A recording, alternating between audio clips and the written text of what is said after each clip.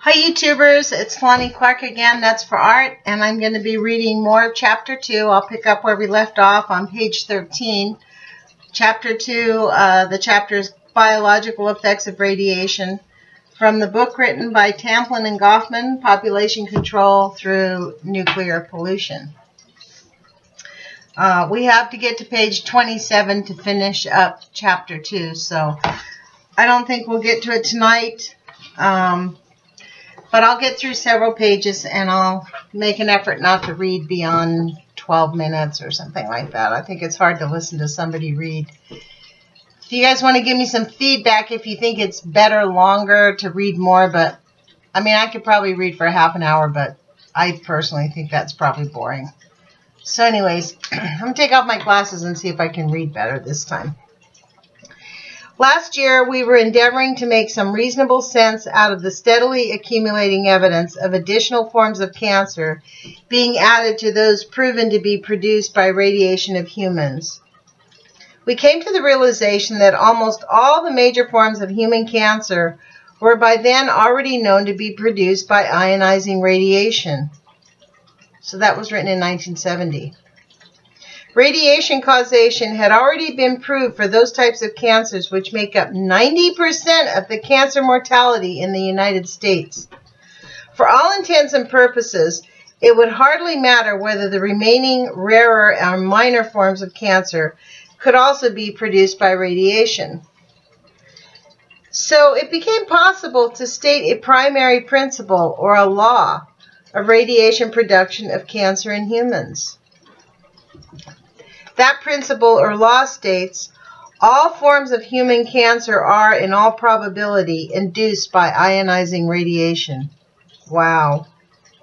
Following this important generalization, the very next question which arises concerns the quantitative aspects of the problem. Our question can be restated now as, how many extra cancers or leukemias will be produced per rad of radiation delivered to human beings? Examination of the data accumulated from several sources demonstrated that a particular dose of ionizing radiation increased all cancers and leukemias approximately in proportion to the spontaneous incidence of those particular cancers or leukemias. By spontaneous, it is here meant that those cancers and leukemias occurring without the insult of man-made radiation. This important generalization that radiation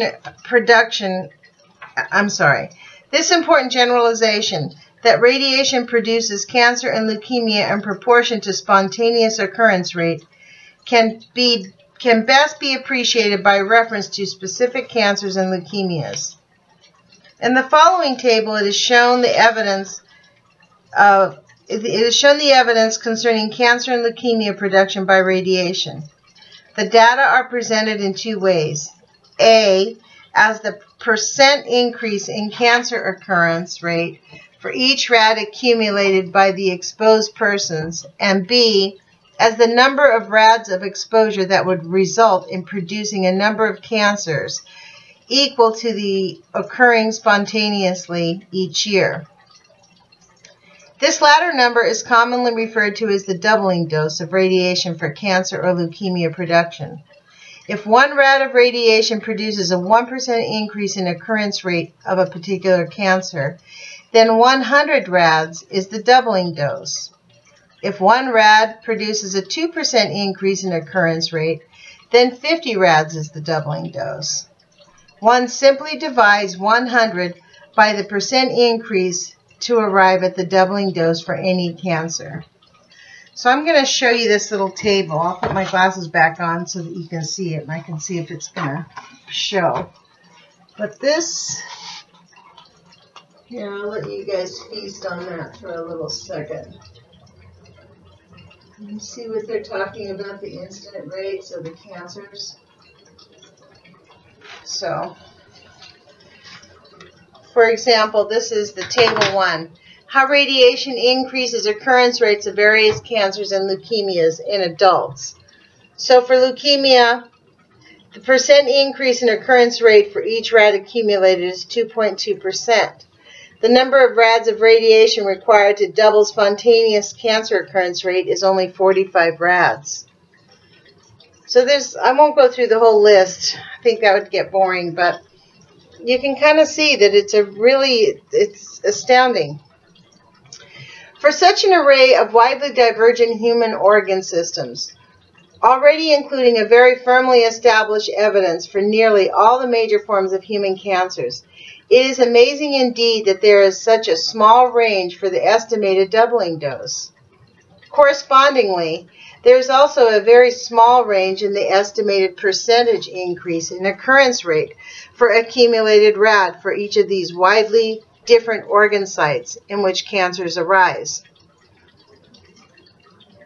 Cancers vary as to the latent period between the receiving of radiation and the clinical observation of the cancer. Many of the forms of cancer shown in the table have long latency periods.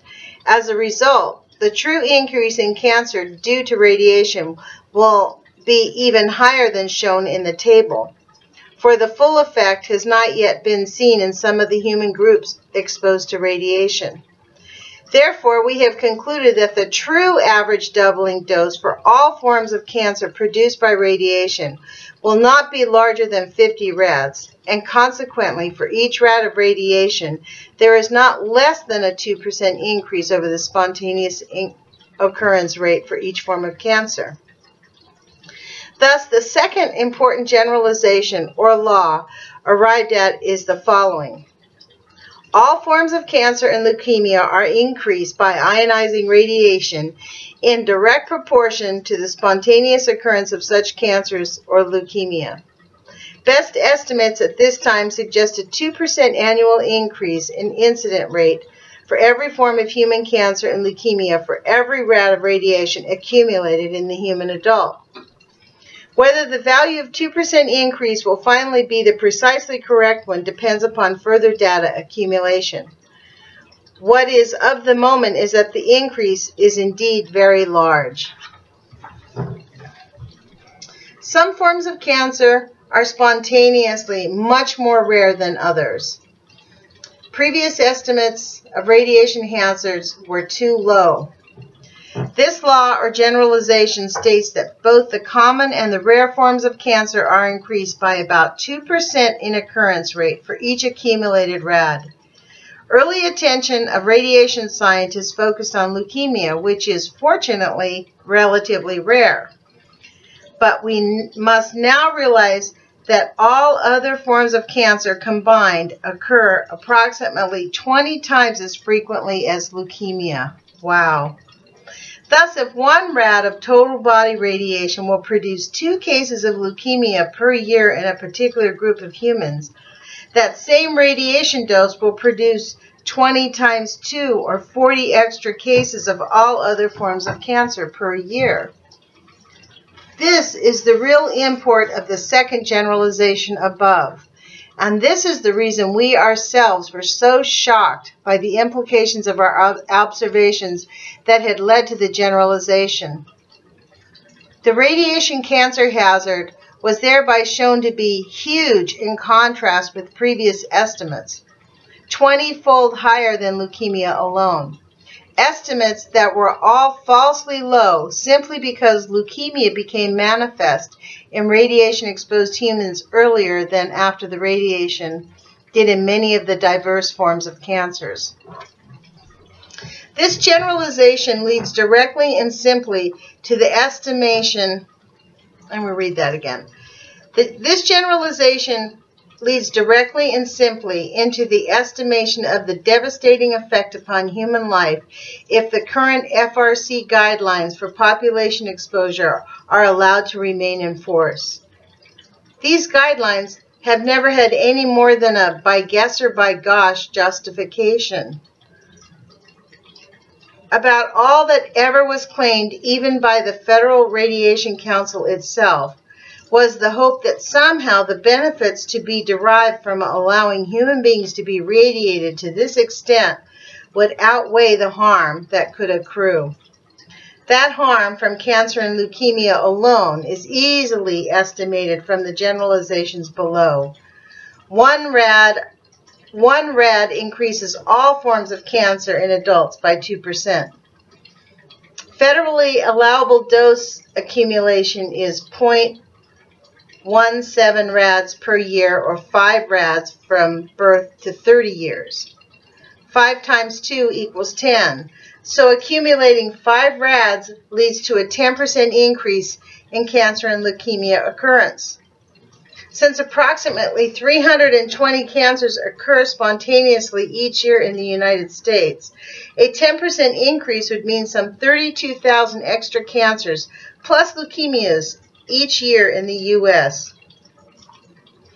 In examining the available data on radiation induction of human cancer, additional profoundly important and shocking evidence was found. 2 supremely important groups of humans provided this evidence: irradiated children and fetuses irradiated in utero. For the children irradiated during infancy in the region of the thyroid gland, thyroid cancer was later found to be caused by this irradiation. Instead of 50 rads being required to double the spontaneous cancer incidence, as in adults, it turned out that only approximately 5 to 10 rads were required. This indicated a strikingly greater sensitivity of children in susceptibility to radiation injury. For infants in utero, the situation is even much worse. From the great ongoing work of Stewart and Neal, important new evidence recently published shows that all forms of childhood cancer and leukemia are doubled by extremely small doses of radiation.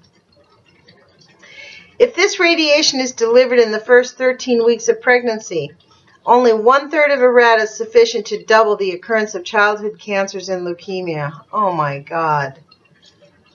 Later in pregnancy, approximately 1.5 rads causes such a doubled rate of occurrence of cancer and leukemia. All of this evidence indicates exquisite sensitivity of the infant in utero, even compared to already highly sensitivity of children to radiation injury. Moreover, these important studies of Stewart demonstrate the validity of the assumption of the International Commission of Radiological Protection that any amount of radiation, no matter how small, is harmful to human beings. It is not at all surprising that infants in utero should appear most sensitive to irradiation, children next in sensitivity, and adults third, but by no means low. This is precisely the order in which these groups stand in terms of the fraction of their cells undergoing cell division at any time, and much evidence suggests that these cells are most susceptible to cancer induction. Wow. I'm going to stop here. We're not quite through, but we're at 13 minutes. I think that's a good break. The next subtitle is General Laws of Cancer Induction by Radiation. We're on page 17, so I guess we read 4 pages. I think it's better to read a little bit each night instead of just blah, blah, blah. Keep going. So I'm going to keep reading. I don't know if anybody's going to keep watching this, but I'll tell you what, this is a really valuable book that I'm finding fascinating. And I hope you guys keep your spirits up, because we can find solutions. Evidently, my guess would be that Kevin Blanch is exactly right. They know exactly what the fuck is going on. The people that have been studying this, that have been hiding the information, know way, way, way, way more than what they've been leading on to. But it's a big fat cash cow for them. And they're not about to give up their riches. And they don't care who dies and who lives. So we're going to have to press on, because the time is near. They're really about to just genocide the whole fucking planet. And I'm personally not willing to let that happen. So I'm going to keep reading, and hopefully we can put our brains together and start coming up with ideas and ways to something. We've got to think of something, you guys. Like, I don't know what it's going to take. Kevin's going to start the walk along the coast to highlight, we're going to try to get some media out there and start talking about the Pacific genocide. talk about the consciousness of being in love with our planet and being in love with each other. And that's what we need. Show some love. But I don't know if any of you guys watch the Fuku One Live stuff, but that place is falling apart. Fukushima's falling apart. The radiation is seriously out of control there, to the point where the whole place is falling apart. I don't know. I feel like a stunned victim. But I'm going to press on. I'm not going to be depressed. I'm just going to move on, and we're going to keep going. And I really believe that we're here on purpose. And I really believe if we stick to it, reading this information will bring some light bulbs on. And we'll be able to figure something out and stop them immediately before they kill us all and kill our grandchildren. So anyways, peace out, you guys, and I'll talk to you tomorrow night.